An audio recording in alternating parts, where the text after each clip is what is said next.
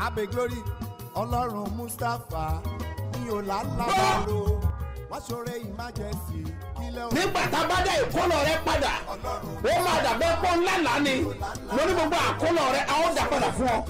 tí gbogbo ẹ tó ń gbọ́ mi lẹ́yìn àsọtẹ́lẹ̀ àkọ́kọ́ tí mo rán jáde sí ayé rẹ nìyí o ti ń fa ìkorò sí inú ayé rẹ ní orúkọ Jésù lónìí àní lónìí lórúkọ Jésù ó yá parẹ́.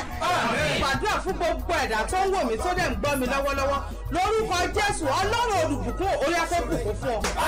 jẹ́ kí Ọlọ́run aláfíà May God of peace kí ó wà pẹ̀lú gbogbo ènìyàn be with everyone tó ń gbọ́ ohùn mi that is hearing my voice jákèjádò àgbáyé. all over the world. mo rán ọ̀rọ̀ àṣẹ sí ayé rẹ I send for the word of authority ní to your orúkọ life. Jésù ti Násárẹ́tì. In the name of Jesus ara Christ, máa tù ọ́ lórúkọ Jésù. you will feel comfort. mi ò mọ nǹkan tó ní ọ lára. I don't know what is giving you mi ò pain. mọ bí tí ìnira ti wá. I don't know where that pain comes ṣùgbọ́n But òjò ìtura shower of ó máa rọ̀ lé olórí lórúkọ Jésù Shower of Násárẹ́tì. glory in Jesus' mo name. pé ìrì ọ̀run I call the dew from àti heaven ìrì ilẹ̀ and dew from the ní ground. orúkọ Jésù In the name of kó Jesus, fún ọ ní ìtura will give you comfort lórí ọ̀rọ̀ iṣẹ́ rẹ, over your business, lórí ọ̀rọ̀ ìyàwó rẹ, over your wife, lórí ọ̀rọ̀ ọkọ rẹ, over your husband, lórí ọ̀rọ̀ ọmọ rẹ, over your children. lórúkọ Jésù In the name of Ọlọ́run Jesus. yóò ọ̀dà ìtura fún ọ God release comfort. kí ayé rẹ kó fọ̀hún Your life will manifest. yóò lè dára fún ọ. It is well with you. Jésù Olúwa wa. name Àmín. alone. Orúkọ mi ò yí padà. My name never changed. Àpọ́stélì yìí ni The apostle. Dr. S.M.O. Mustapha J.P. BabaSebioba láti ìjọ Seed of Calvary Church Land of Reality tólùjọ á wà ní Gbáremú Ìdíòbí Airport area ní ìlú Ìbàdàn.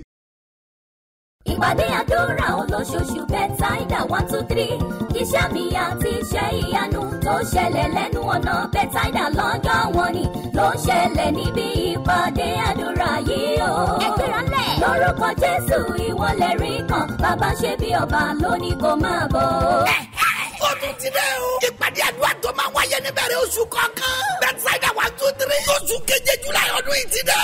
ẹ̀fí ayé máa bọ̀ kájọ gbàdúrà kọ́gbọ́n ọ̀sẹ̀. dídé ọjà kára àánú gbà. kágbọ́mọgbà ìbùkún ayélujára ní Sebioba headquarters. Sebioba bus stop Gbáremú Ìdíòbí airport area Ìbàdàn. bẹ́táìdà 123 tó oṣù keje yìí. ó máa wáyé lọ́jọ́ Saturday July 1 Sunday July 2 àti Monday July 3 ọdún yìí. onísọjí àgbáyé ni international mayor of peace. ìsẹ́mínẹ́sà pọ́sù Dr. S.M.O. Mustapha J.P. BabaSebioba àtọ́kọ́lọ́kọ́ olórin ẹ̀mí ló máa wà ń bẹ̀. aago mẹ́jọ àárọ̀ ló ń bẹ̀rẹ̀ lọ́jọ́ mẹ́tẹ̀ẹ̀ta. tó bá lè wá sí bẹ́tísáìdà tó oṣù keje yìí ní Sebioba. má jẹ̀mú lórí ìrì òwúrọ̀ máa gbàdúrà rẹ̀. àmì lórúkọ Jésù.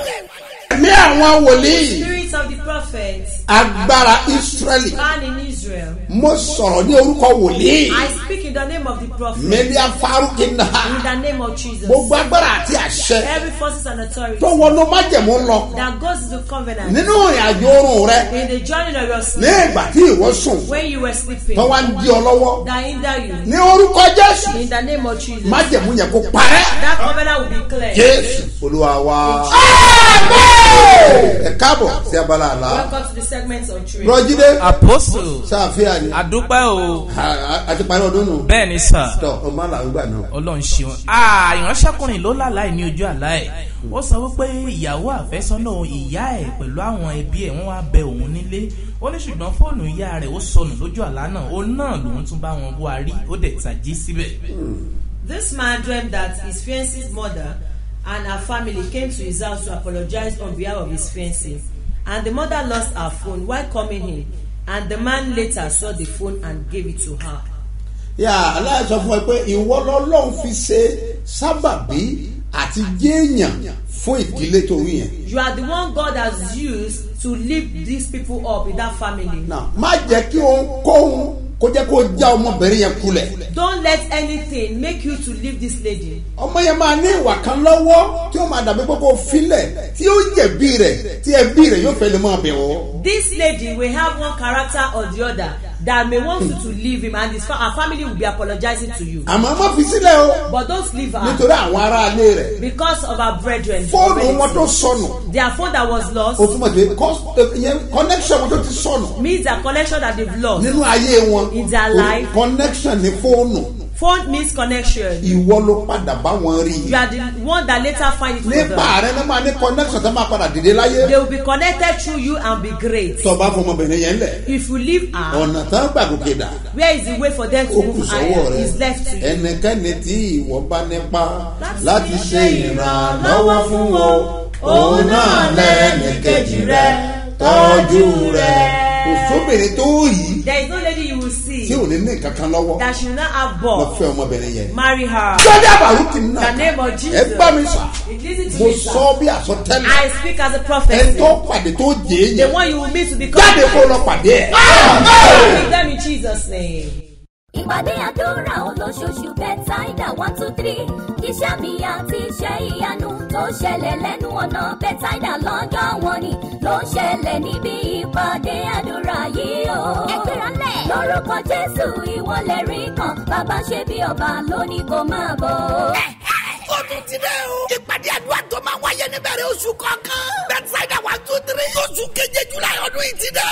Ẹ̀fí ayé máa bọ̀ kájọ gbàdúrà kọ́gbọ́n ọ̀sẹ̀. Dídé òjà kára àánú gbà. Kágbọ́mọgbà ìbùkún ayélujára ní Sebioba headquarters. Sebioba bus stop bẹ̀rẹ̀ mú ìdí omi yẹ pọ́ńtẹ́rì Ìbàdàn. Bẹ́táídà 123 tó oṣù keje yìí. Ó máa wáyé lọ́jọ́ Sátidé July 1, Sunday July 2 àti Monday July 3 ọdún yìí. Onísọjí àgbáyé ni International Mayor of Peace. Ìsẹ̀mínẹ́sà pọ́sùlùkẹ́ sẹ́mu Mustapha Jẹ́bi. BabaSebioba àtọ́kọ́lọ́kọ́ olórin ẹ̀mí ló máa wà ń bẹ̀. Aago mẹ́jọ àárọ̀ ló ń bẹ̀rẹ̀ lọ́jọ́ mẹ́tẹ̀ẹ̀ta. Tó bá lè wá sí Bẹ́táídà tó oṣù keje yìí ní Sebioba. Má jẹ̀mú lórí ìrìn òwúrọ̀ máa gbàdúrà rẹ̀. Àmì lórúkọ Jésù. Baba. Man. Sir. Báwo yẹn ṣe ń padà sẹ́yìn àánú yín ṣe mí ni. I pity you as people are going back to their seat. Omi tá à ń pín omi àwọn tí ń wojú. Ṣé ọmọ yẹn kan wojú Olúwa ni? This water is for those trusting God. Is a Bẹ́ẹ̀ni sir. child trusting God for fruit Ogun of tó the jà womb. tó ń dé ló ń ja ọmọ yín yẹn. It's a battle that torments today that is tormenting him. Ogun tó jà tó ń dé The battle that torments today ló ń ja ọmọ yín yẹn. tormenting your child. Ta ń tó dé? Who is today? Sir. Ta ló ń jẹ́ tó dé? Èmi ni. Who is bearing today?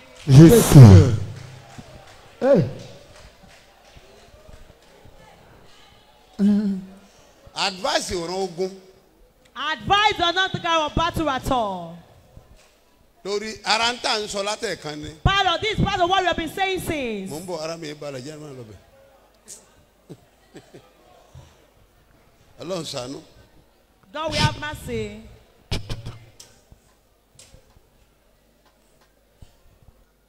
Ogun tó jà tó dé The battle that tormented today ló ń ja ọmọ. is tormenting the son.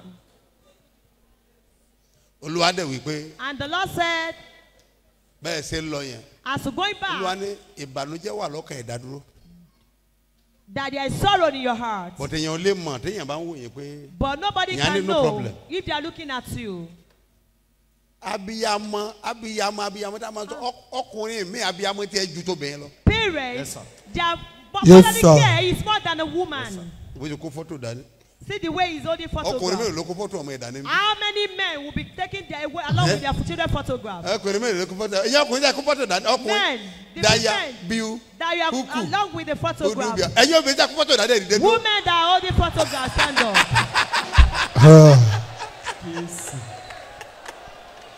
It's not common. Bàbá wa jẹ wọn mọ́. Daddy, you will receive the fruit of your Lágbára lọ́rùn. by the grace Tó of da ayé God. àtọ̀run. That great is Wà á that jẹ wọn mọ́. the of your children. Wà á dẹ̀ mú mi sí. I will rest Tèmi náà. on it. Ha. Ha. Ọlọ́run mẹ́ My God, ẹni tí èmi ń sìn. the one that I Ní serve, ọ̀sán both day àti ní òru. and night, Kó nu omijé yín nù. will wipe away your tears. Kó gbé ọwọ́ ìyanu lé ìyàwó yín. Lay your wife miraculously. Kó dá ọmọ yín lóhùn. Answer your child. Kínú yín kó wá dùn. You will be happy. Káyọ̀ yín kó kún. And your child Ẹ will ò be ní full. sunkún alẹ́. You will not weep In for the your name of old age. Jesus. Jésù. Bá a mú mi kàn bẹ́ẹ̀. Ṣùgbọ́n kan bẹ́ẹ̀ láyé mi, èmi kò fẹ́ mọ́ látòní lọ. Ọba tó wọ ṣùgbọ́n jábèsì. Òṣùgbọ́n ayé mi. Ṣùgbọ́n kan bẹ́ẹ̀ láyé mi. èmi kò fẹ́ mọ́. Èmi kò fẹ́ mọ́ látòní lọ. Ọlọ́run ṣe bí ọba. Ọba tó wò ṣùgbọ́n jábèsì. Bàbá. Òṣùgbọ́n ayé rẹ̀. Àìlówó lọ́wọ́ ṣùgbọ́n mi. Àìrọ́mọ bí ṣùgbọ́n mi. Gbèsè àti àgbàná. ṣùgbọ́n mi. Àìlọ́kọ rere. ṣùgbọ́n mi. Ọba tó wò Ṣùgbọ́n jábèsì. ṣùgbọ́n ayé mi. Èmi balẹ̀ gbẹ̀rún ahọ́n. Èmi balẹ̀ gbẹ̀rún ahọ́n. Ní olùgbàlà. Ògo Ọlọ́run ọba mi. Ìjẹ̀kùn oore rẹ̀. Èmi balẹ̀ gbẹ̀rún ahọ́n. Èmi balẹ̀ gbẹ̀rún ahọ́n. Ní olùgbàlà. Ògo Ọlọ́run ọba mi. Ìjẹ̀kùn oore rẹ̀. Bàbá mi yàtọ̀ lọ́rùn mi. Bàbá mi yàtọ̀ lọ́rùn mi. Bàbá mi yàtọ̀ lọ́rùn mi. Bàbá mi yàtọ̀ lọ́rùn mi. Ilé ìrànwọ́ rẹ̀. Ìlérò ká gbogbo wáyé. Ọ̀rà orúkọ rẹ̀. Àbí kò séwu fún wọn. Àbí kò dá ọ láre. Àbí kò sọ ọ́dọ̀ mọ́. Ẹ̀jẹ̀ Jésù ọmọ Mèrí. Ẹ̀jẹ̀ Jésù ọmọ Mèrí. Ẹ̀jẹ̀ Jésù ọmọ Mèrí. Ẹ gbọ́ mi sà. Listen to me, sir. Nínú agbára ọ̀rọ̀ Ọlọ́run In the power of the word of God, ni mo gbé súre fún ọmọ I yìí. bless you. Ọlọ́run á bẹ̀ ayé rẹ̀ wò. God will visit your life. Mi ò mọ tó ti ń fà tí ó fà. I don't know what to be drawing that refuse to Ọjọ́ draw. méje gbáko 7 good days. ní fi súre fún ọ. I will bless you with. Mo mọ̀ pé o ti gbé omi rẹ sí inú ìrì. I know that you put your water in the O dẹ̀ ti tea gbé pàdé mi ní òwúrọ̀. and you brought me to morning dew program. O tún ṣe bẹ́ẹ̀ lálẹ́ òní. You still do so tonight. A parí láàárọ̀ ọ̀la. It will end tomorrow Ẹ morning. gbá mi sà. Listen to me, sir. Ayé ò mọ̀ fẹ́ kó yẹ ni. People don't want you to make it. Ìwọ ló gbọ́dọ̀ gbà. It's you that will not relent or O agree. gbọ́dọ̀ You dúró. must not wait Títí ọ̀rọ̀ rẹ ó fi gbọ́. till your case will be settled. Èmi sọ àsọtẹ́lẹ̀. I prophesy. Bí Olúwa ti ń bẹ. As the Lord Tí ẹ̀mí liveth rẹ̀ wà. and His Spirit Ìrí lives. ẹnu mi This is yìí. my Ó blessing. máa mọ tọmọtọmọ.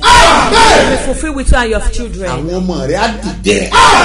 Your children will rise. Àwọn ọmọ rẹ̀ á jẹ̀yàn. Your children will become great. Ẹ̀yin ọlọ́jọ́ bí òní. All today birthday celebrate. Àtọ́níbẹ̀dẹ̀. And people celebrating Mo wedding súre fún yín anniversary. lórúkọ Olúwa. I bless you in the name of the Lord. Ìgbéyàwó rẹ̀ á nítumọ̀.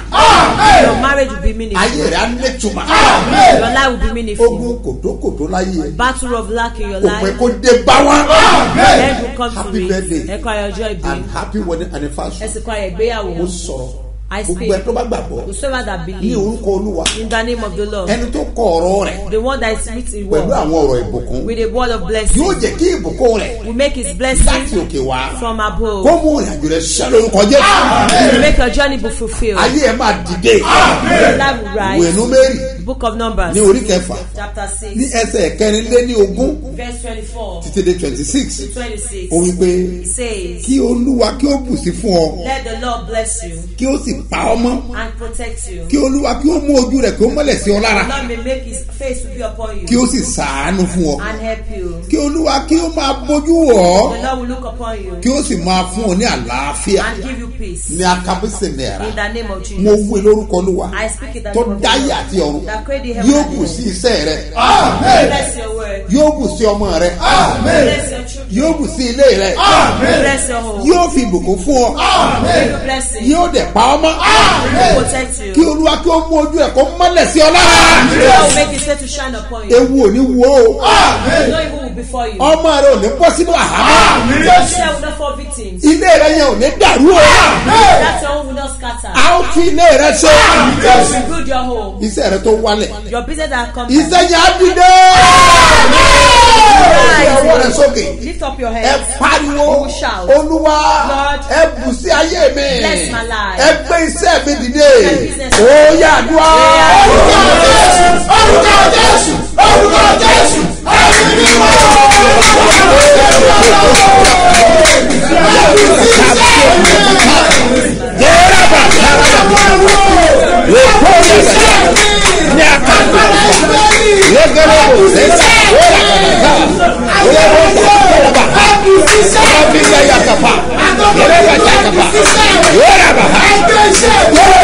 olúwa wa Jesus name alone. wákàtí yàdúrà pétérù pààrọ̀ dìde wákàtí yàdúrà ẹ̀mí mẹ́ma gbé mi ó yá pétérù pààrọ̀ dìde wákàtí yàdúrà ẹ̀mí mẹ́ma gbé mi dìde wákàtí yàdúrà pétérù pààrọ̀ dìde wákàtí yàdúrà ẹ̀mí mẹ́ma gbé mi dìde ó yá wákàtí yàdúrà.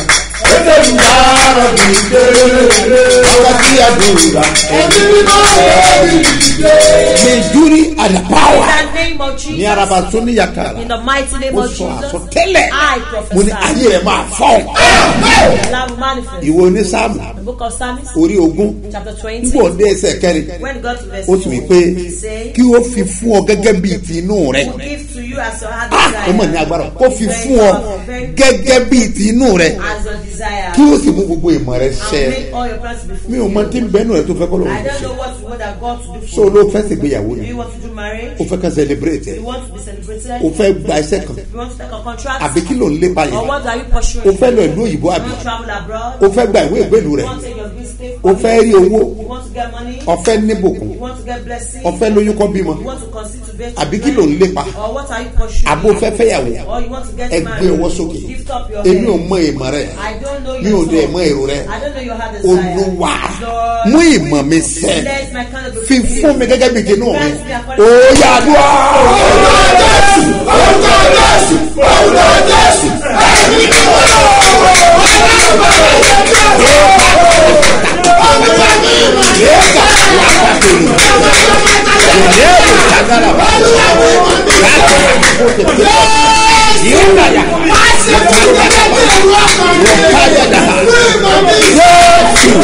Olúwa wa ẹnìkan wá bá mi Somebody came to me. ó ní dádì Said, Daddy, ó ládùúgbà máa ń gbà ó prayer answered. ó lẹ sọ fún mi jọ Say yìí you told me that day. ó ní ẹ sọ ìran o You not tell me vision. ẹ dẹ̀ lẹ sọ I àsọtẹ́lẹ̀ not prophesy. ó ló sọ pé ọ̀rọ̀ ayé sùn You said you was fed up of the ó ní world. ó ní mo dẹ̀ á sọ fún un pé And I told him that bó o dẹ̀ ṣe ń lọ yìí as o you are going, lórúkọ Jésù in the name of ó Jesus, bá àná pàdé you will meet with ó ní mercy. àdúrà ni mo gbà He said, I just ó prayed. ní àwọn òkú àbáyé tù mí nínú I said, this man comforts èyí me. ta ló fẹ́ sàánú fún Who un wants to help him? ó dẹ̀ jáde And he went ó out. lóun dẹ̀ lọ He went on his ó nígbà tó dé way. gabi aago mẹ́jọ àbọ̀lá lẹ́ He said when it was about ó 8:30 ní p.m. ebi ló pa òun He said sùn he felt hunger. ebi ló pa òun He felt sùn hungry. ó ní ó lé débi pé He said it was very tough yesterday ó ní bó o ṣe ń sùn báyìí as he was ó sleeping. ní bẹ́ẹ̀ ni aago dún And he received a ta call. ni pè mí Who is calling me? ó ní àṣẹ olóore dé He said he don't know that the àṣẹ pastor has aláàánú come. dé There is a pastor lọ́pọ̀ come. ọ̀rẹ́ He said, friend, wọ́n ṣe fún mi nọ́mbà ẹ̀ ní they just give me your number. wọ́n jọ lọ sí skul ní They were ìdá mates in the school. wọ́n jọ lọ sí skul ní ìdá They were mates in the school as ẹ lé well. o báwo ni How far? mo ṣe gba nọ́mbà ẹ̀ ní I just received wọ́n á ní kí n gbẹ báwo ni láì And that's how I should ó ask lọ sọ you pé about láì life. bad He said life is bad. ọlọ́kàn rẹ̀ dẹ̀ bàjẹ́ I said it was that was torí very gbàtà wà sad. nílé ìwé òun mọ̀wé He said it was very brilliant when they were in school. òun dẹ̀ máa ń kọ́ And he used to ẹ̀yin ọlọ́run torí teach pé èèyàn mọ̀wé bùkún fún me. yẹn God will not bless you because you are brilliant. ìyẹn ti lówó That one wọ̀ọ́yà is physically rich. ó aṣọ òun kí ló wá fẹ́ ṣe And I said, what do you want to do? òun fẹ́ mọ̀ tajà ni They want to be ó selling. bá rówó òun tajà tó lóun ò We have níṣẹ́ money for business. ó dẹ̀ fún ní 2.5 million. And he gave me 2.5 million. ẹnìkan gbọ́ mi lónìí o mi ìmọ̀ ìbànújẹ́ tó wà lọ́wọ́lọ́wọ́ I don't know the sorrowful mi ò máa tó wá lọ́wọ́lọ́wọ́ ṣùgbọ́n ọlọ́run fi àánú dá ọ lọ́wọ́. ìwé onísáàmù chapter 67 ní ẹsẹ̀ kìíní ẹ̀ ó sì wí pé kí ọlọ́run kí ó ṣàánú fún ọ kí ó sì bùkún fún wa kí ó sì ṣe ojú rẹ̀ kí ó mọ́lẹ̀ sí ọ lára ńlá kó àpàtòbíà mìíràn àdàhà àánú tó o nílò láti dìde láti jẹ́ èèyàn láyé ó ẹgbẹ́ omi yẹn ṣáájú sá àti àánú kó wọnú omi yẹn lọ. àwọn èèyàn ní testimony torí pé mo rí mọ̀nàmọ́ná tó kọjá kálí kalaba tó kaba mọ̀nàmọ́ná ṣẹ́ kọjá àwọn èèyàn máa rí àánú gbà ẹ̀ẹ́bùlì yìí náírà bá àánú máa wá ọkà.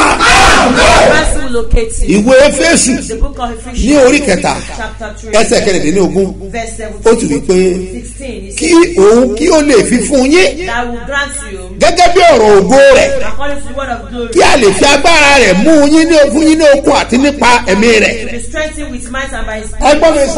ẹgbọ́n mi sà ìwé ẹ̀sà chapter 40 ẹgbọ́n kan sọ ni ó ní àwùjọ agbára rẹ̀ ṣe ní alamọ̀díjà alábọ̀ gbogbo ẹ̀ tó ti rẹ̀ nínú ẹ̀mẹ́ ní orúkọ Jésù wọ́n já gbàgbára ẹ gbé ọwọ́ sókè ẹ pariwo Ọlọ́run ẹ wọ̀ mí ní agbára èmi náà fẹ́ dìde èmi náà fẹ́ dìde ó yẹ dùn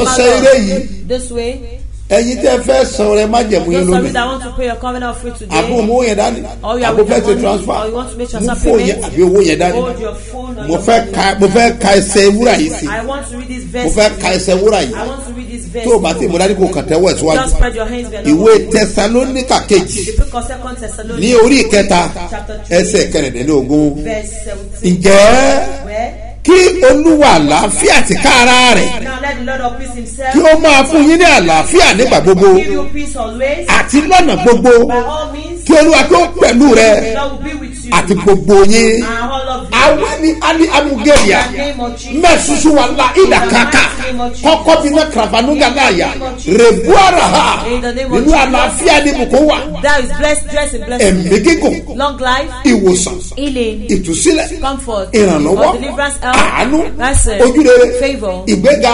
gbogbo ẹni bá gbọ́ mi kí àrò àkàpàsà ẹ̀yẹ́ bá má jẹ̀múra gbogbo lórúkọ Jésù wọ́n máa ṣẹ́ mọ́ lára.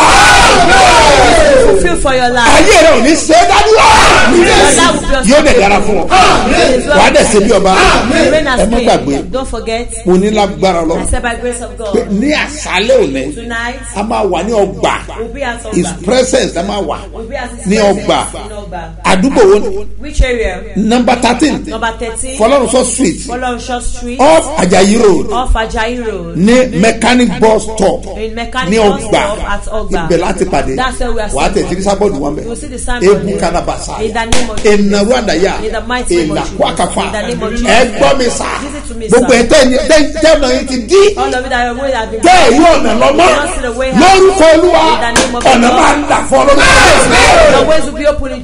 ọ̀làlágbára lọ́rùn ó máa ní agbára ó máa ní agbára ó gbọ́dọ̀ mọ̀ wá gba òróró ní headquarters ó gbọ́dọ̀ mọ̀ wá gba òróró bẹ́sádà ilé máa ní agbára àkànṣe omi bẹ́sádà yẹn ó dẹ̀ wà lẹ́ fún ènìyàn ó wá kọ sí mi nípa omi yẹn àdè ti parí sẹ́nà ọwọ́ ìlú àkùsí ó gbọ́dọ̀ rí mú omi yẹn Olúwa ní kò lè gbẹ láyé láti gbọ́dọ̀ ti wà ń bẹ̀ àmọ́ mẹ́ta péré ni o àrípọn gbẹ̀rí àṣẹ Elédùmarè ni agbára mọ̀ ń bẹ̀ àṣẹ mọ̀ ń bẹ̀ àṣẹ jáde lẹ́nu mi nígbà tá a wà ní ààfin Ọọ̀ni of Ifẹ̀ òjò dẹ̀ dárò láàfin nìkan rains and there kò will be dé géètì cataract. àfin You did not get o to mọ the tán pè ní entrance. àṣẹ You don't know what they call ọ̀la it. máa ní agbára Tomorrow will be wá kó wá bẹ̀ wò Come and kí àlàbù ìràn yà In the mighty name of lè Jesus. bú àlàbù ẹ̀kọ́ In the ọ̀dà yà name of Jesus. mo pàṣẹ I bí olúwa ti ń bẹ as Lord tí liveth ẹ̀mí rẹ wà and his spirit ní iwájú olúwa before the ẹni Lord. tí èmi dúró The one that ayé rises. ìpà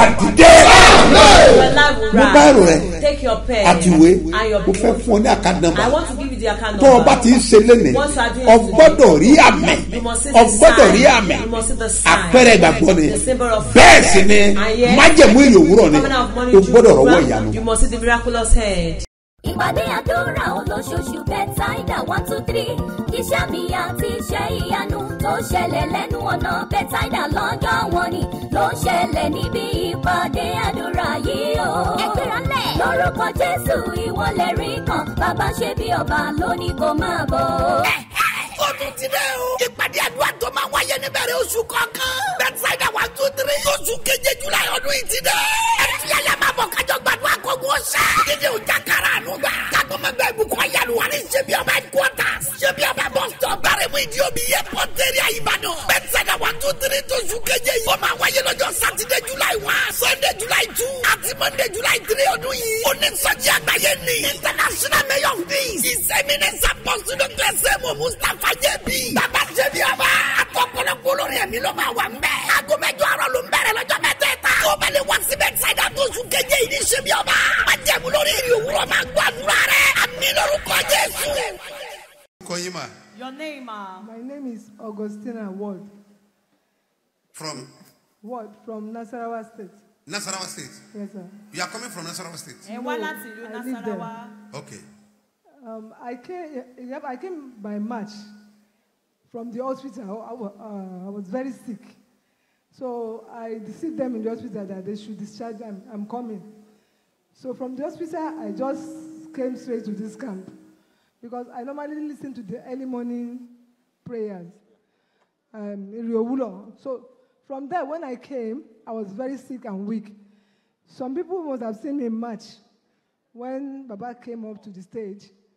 He now called me out from that corner, and he said that, "Kini aye gbesi elara to n dabi iko."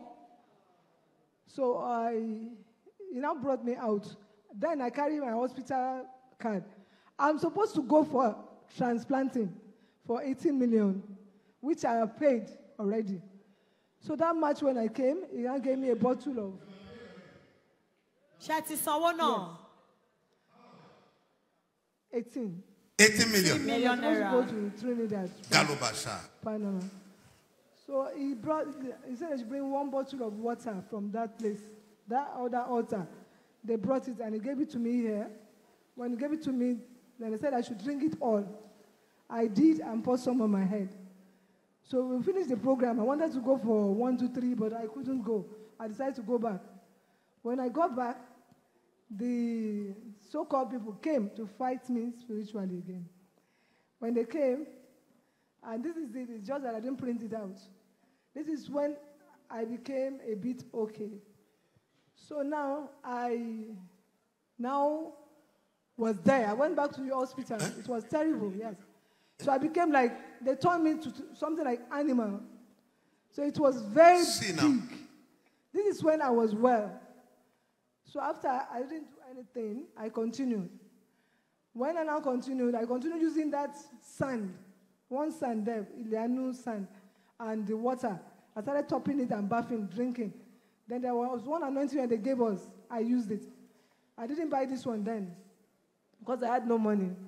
So when I was using it, today, here am I. The March when I came, everybody was running away from me. But today, I can see that among people comfortably we pray, and nobody ran away from me. No, yeah. Wait. Ẹ dúró. The 18 million you have paid. 18 million naira 30 san. Have you gone for I didn't go again. You didn't go Lọ again. ṣe mọ́. But the water and the prayers Omi Water àti and àdúrà. oil. and the oil. Àtòróró. Then, this one, I always put it on my head and sleep with it. Mantu. Yes. Oh, it's under your. Wọ́n máa fi sí orí wọn. I sleep with it regularly. So from there, everything just vanished. Wow. Ìjìnlẹ̀ nínú ìjìnlẹ̀. Ẹ ṣeun o. Ìjìnlẹ̀ nínú ìjìnlẹ̀. Ẹ ṣeun o. Ìjìnlẹ̀ nínú ìjìnlẹ̀. Ẹ ṣeun o. Ìjìnlẹ̀ nínú ìjìnlẹ̀. Ẹ ṣeun o. Àná mi sọ̀rọ̀. Ẹ ṣeun o. Òní mi sọ̀rọ̀. Ẹ ṣeun o. Dájúdájú ọ̀la mi á sọ̀rọ̀. Ẹ ṣeun o. Ìjìnlẹ̀ nínú ìjìnlẹ̀. Ẹ ṣeun o. Okay, so you are a civil servant. They stopped me from work for a while, but after I came here, I was called back to the office. This is my ID card. You are what? I was called back to the office. Where? NSC. NSCDC. DC. Yes. Yes, now. Civil defense near. I'm an assistant commandant. A deputy commandant. Assistant what? Commandant. Assistant commandant. Hey! Ẹgbẹ́ga ẹgbẹ́ga o. Ẹgbẹ́ mi gbẹ́ga o. Ẹgbẹ́ga ẹgbẹ́ga o. Ẹgbẹ́ mi gbẹ́ga o. Ọba tó yí bẹ́ẹ̀ mi padà. Ẹgbẹ́ mi gbẹ́ga. Òun tó sẹ́kùn mi bẹ̀rẹ̀. Ẹgbẹ́ mi gbẹ́ga o. Ìjọba ti lóhùn. Ẹgbẹ́ gbẹ́ga. Òwúrọ̀ mi tó lúwa mi. Olùgbé orí mi sókè mi. Lọ́sọ̀mọ̀ yìí olúwa.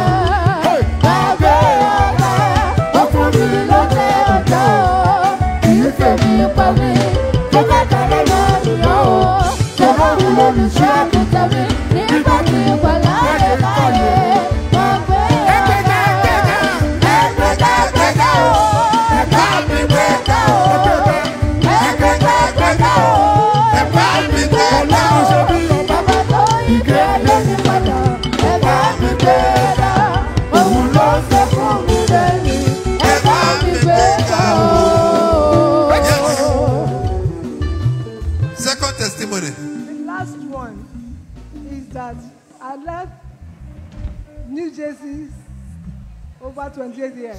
Yeah? Yes, my son is still living too. We left and we came back to New Jersey. New Jersey in America. In America? Yes. Okay. So, my husband is from Trinidad and Tobago.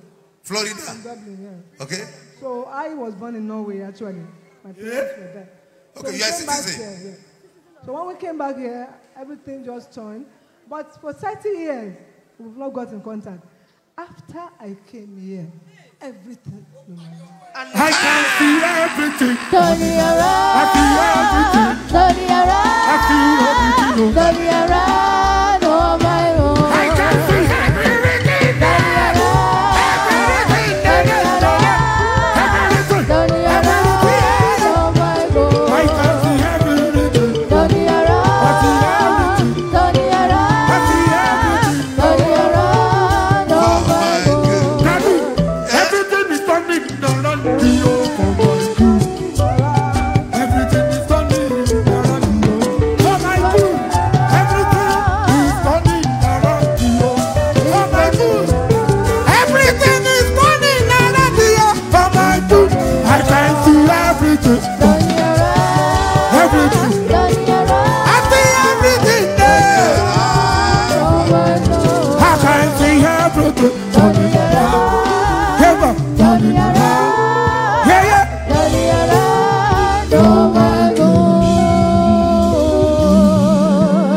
ìránṣẹ́ yìí fẹ́ dúpẹ́ wọ́n fẹ́ dúpẹ́ lọ́wọ́ ọlọ́run ṣe bí ọba wọ́n ní pé àwọn ṣe àìlera díẹ̀ wọ́n sì wà ní ilé ìwòsàn ṣùgbọ́n nígbà tó yá wọ́n ní àwọn pinnu láti kúrò nílé ìwòsàn wọ́n dẹ̀ ti ṣe pé fẹ́ ṣiṣẹ́ abẹ fún àwọn tó máa san 80 million naira ṣùgbọ́n nígbà tó débí ní oṣù kẹta Ó dẹ̀ ti sanwó náà. wọ́n dẹ̀ ti san 80 million naira 3 months. ṣùgbọ́n nígbà tó di oṣù kẹta tí wọ́n wá síbí yìí bàbá wa ní olúwa sọ àsọtẹ́lẹ̀ wọ́n mú wọn jáde láti ibẹ̀ yẹn wọ́n ní arábìnrin kí ni ẹrù bí ikọ́ tí wọ́n gbé sí ayé rẹ bàbá wa gbàdúrà fún wọn wọ́n sì fún wọn ní omi ìyanu wọ́n ní àwọn ọmọ omi náà wọ́n sì dá sí orí ló àbí òdìgbà tí wọ́n máa padà lọ sí ilé wọn ò ṣe iṣẹ́ abẹ kankan ara wọn sì le koko wọ́n tún wá fẹ́ dúpẹ́ lọ́wọ́ ọlọ́run wọ́n ní nígbà tí àìsàn yìí ṣẹlẹ̀ wípé wọ́n lé wọn kúrò lẹ́nu iṣẹ́ ṣùgbọ́n nígbà tí ara wọn dá lẹ́yìn ìpàdé tí wọ́n wá wọ́n sì pé wọ́n padà síbi iṣẹ́ wọ́n ní pé wọ́n jẹ́ citizen ní ìlú Amẹ́ríkà láti ìgbàdàn àwọn àti ọkọ wọn ti pínyà ní bí ọdún 30 years ọgbọ̀n ọdún sẹ́yìn lẹ́yìn ìpàdé yìí àwọn àti ọkọ wọn sì pàdé ara wọn. ó ṣètò òdòdó àdúrà tí mi. ó ṣètò òdòdó àdúrà tí mi. ó ṣètò òdòdó àdúrà tí mi. ọlọ́run ṣe bí ọba. ó ṣètò òdòdó àdúrà tí mi. ìwọ ló sọ pé kí màmá jáwọ́. ìwọ ló sọ pé kí màmá gbogbo. torí pé òdòdó àdúrà tí mi. ó yá bọ̀rọ̀ sókè. ó ṣe bàbá Jésù. ó ṣe bàbá Jésù. ó ṣe bàbá. mo fi yín fún ẹ̀ka lọ.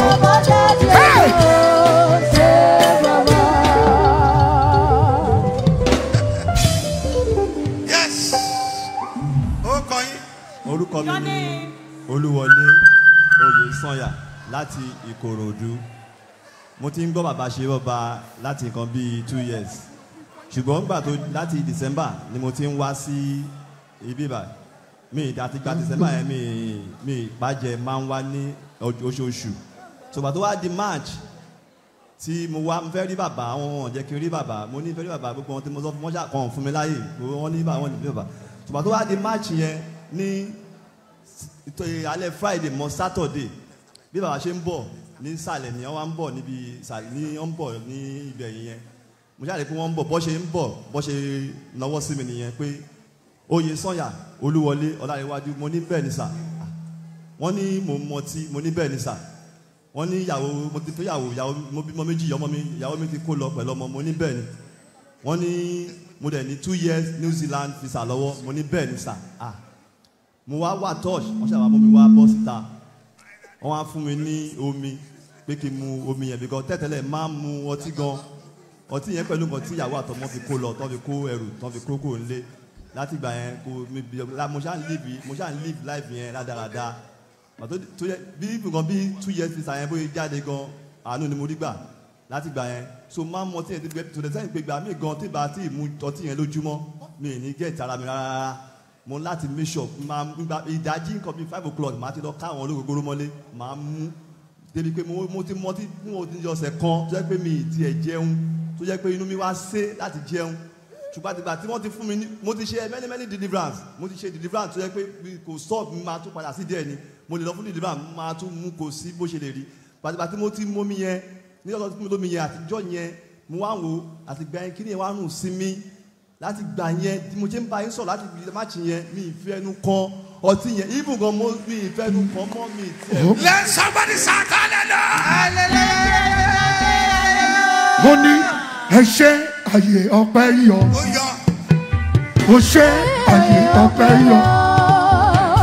ó ṣe àyè ọpẹ́ yọ. ẹ ṣe o àyè ọpẹ́ yọ.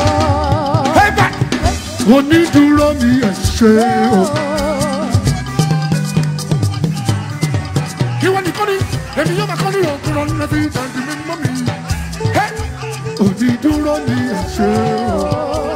bàbá jẹ́ nìyẹn ló dúró tí wàá ti mọ̀ afọlábí. bàbá jẹ́ nìyẹn ló dúró tí wàá ti sálọ. bàbá jẹ́ nìyẹn ló dúró wàá ti máa ṣìrè dú.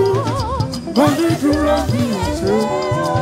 mo rán àṣẹ jáde. I sent for the authority. bí o bá gbàgbọ́ àṣẹ máa gbé ayé ẹ̀ jáde. Authority will bring you out. wà á ní testimony ẹ̀. Have testimony. wà á ní testimony.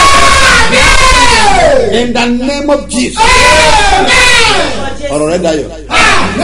bẹ́ẹ̀ ni Jésù olúwa wa. Amen. Now tó bá wà ní ọgbà àti agbègbè ẹ̀. If you are in Ogba and its area, wọ́n máa wà ń bẹ̀rẹ̀ ni. I'll be there today. Ẹ mọ̀ pé ooru yìí You know that náà ló máa mọ́jú ọ̀dì wán. Tonight we're supposed to So ó máa ní agbára. Aago méjìlá mo ti wà ń bẹ̀. By 12 I will Aago mẹ́ta mo ti kúrò. By 3 a.m. I will leave. Nítorí wípé Bethsaida ilé máa ní agbára. Because this Bethsaida program will be Gbogbo powerful. branches wa pátá. All our Ó branches máa ní agbára. will be great. Mo ti fún àwọn ìránṣẹ́ Ọlọ́run pátápátá I've given ní all ohun the men èlò of tá a God fẹ́ lò the tools we want to nígbà use. tá a wò lọ sí Lúfàpẹ́ When ní we last travel week. to Lufapẹ, So lọ́sẹ̀ tó kọjá. gbogbo tó bá náà jẹun náà Whatever will cost make sure pé o débẹ̀. Make sure you get Gbogbo there. branches wa lẹ́kọ̀ọ́. All our branches in Lagos. Make sure kó o débẹ̀. Make sure you go there. Bákan náà Also, Abẹ́òkúta, Abẹ́òkúta, Òṣogbo, Òṣogbo, Iléṣà, Iléṣà, Ìlọrin, Ìlọrin, kódà ní Port Harcourt àti even Port Harcourt ní Àbújá. and Abuja. Jẹ́ sọ fún ọ Let me tell ní you. Mínà ìpàdé wà láàárọ̀ ọ̀la. Tomorrow morning. Bẹ́ẹ̀ lágbára Ọlọ́run. By grace of God. Àìdébẹ̀ láì rí ọwọ́ Ọlọ́run. Is when you fail to go, you don't see the hand Ní of orúkọ God. Olúwa tó dá ayé àti In the ọ̀run. name of God that Àánú àgbáyé ìdìde. Mo ní àánú máa gbé ayé ìdìde.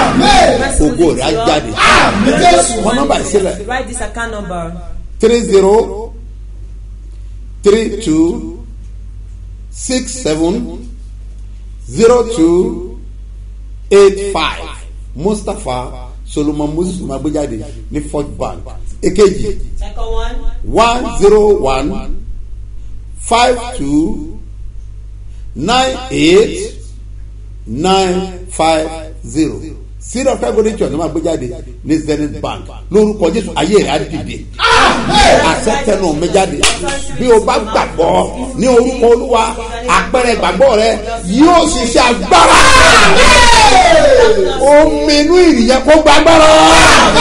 Ìbùkún wọnú ẹ̀ lọ. Kó rà àdúgbà. Wà ní testimony. Jésù Olúwa wa. Má gbàgbé o Don't forget láti make sure pé to make sure o gbé omi rẹ sínú ìrì to put your water in the mọ́jú ọ̀la tó máa pé méje. tomorrow that will come 7. Ẹ jọ gbogbo ẹ tó máa sọ pé bàbá tẹ̀bí ọba ń bá yín sọ̀rọ̀. Àbọ̀ ń sọ fídíò tó ń súre fún yín tó ní bàbá tẹ̀bí ọba ni. Wọ́n rí kọ́ọ̀dù ẹ̀ lórí program wa ní o. Bàbá tẹ̀bí ọba ò lè pè ọ́ lórí fídíò láéláé. Mi ìdẹ̀bí sọ pé kó o mówó wá. Ọlọ́tẹ̀ tó mú kan nù wọn báyìí. Ó ti mú kan gbogbo wọn náà lóhùn ó mú. Fúnra ara ẹ̀ ló wá pé dáàdi ẹ̀ dárí jì mí.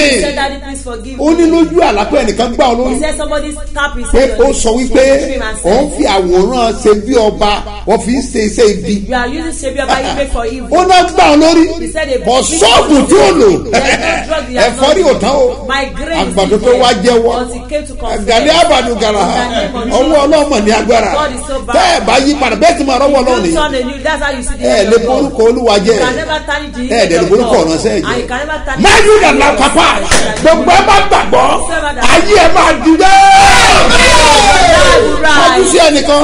Fi dá lójú pé. Èmi gbàgbọ́ lẹ́rìí kan. Ìpàdé àdúrà olóṣooṣù Bethsaida 123 iṣẹ́ mi àti iṣẹ́ ìyanu tó ṣẹlẹ̀ lẹ́nu ọ̀nà Bethsaida lọ́jọ́ wọn ni ló ń ṣẹlẹ̀ níbi ìpàdé àdúrà yìí o. Ẹgbẹ́ránlẹ̀ lórúkọ Jésù ìwọlẹ̀ rí kan BabaSebioba lónìí kò máa bọ̀. Ó tún ti dẹ́ o. Ìpàdé àdúrà tó máa wáyé níbẹ̀rẹ̀ oṣù kọ̀ọ̀kan. Bethsaida 123 oṣù keje July ọdún yìí ti dẹ́. Ẹ̀fí ayé máa bọ̀ kájọ gbàdúrà kọ́gbọ́n ọ̀sẹ̀. Dídé ọjà kára àánú gbà. Kágbọ́mọgbà ìbùkún ayélujára ní Sebioba headquarters. Sebioba bus stop bẹ̀rẹ̀ mú ìdí omi yẹ pọ́ńtẹ́rì Ìbàdàn. Bethsaida 123 tó oṣù keje yìí. Ó máa wáyé lọ́jọ́ Sátidé July 1, Sunday July 2 àti Monday July 3 ọdún yìí. Onísọjí àgbáyé ni International Mayor of Peace. Ìsẹ̀mínẹ́sà Pọ́sùlù Kẹsẹ̀mù Mustapha Jẹ́bi. BabaSebioba àtọ́kọ̀lọ́kọ̀ olórin ẹ̀mí ló máa wà ń bẹ̀. Aago mẹ́jọ àárọ̀ ló ń bẹ̀rẹ̀ lọ́jọ́ mẹ́tẹ̀ẹ̀ta. Tó bá lè wá sí Bethsaida tó oṣù keje yìí ní Sebioba. Májẹ̀mú lórí ìrì òwúrọ̀ máa gbàdúrà rẹ̀. Àmín lórúkọ Jésù.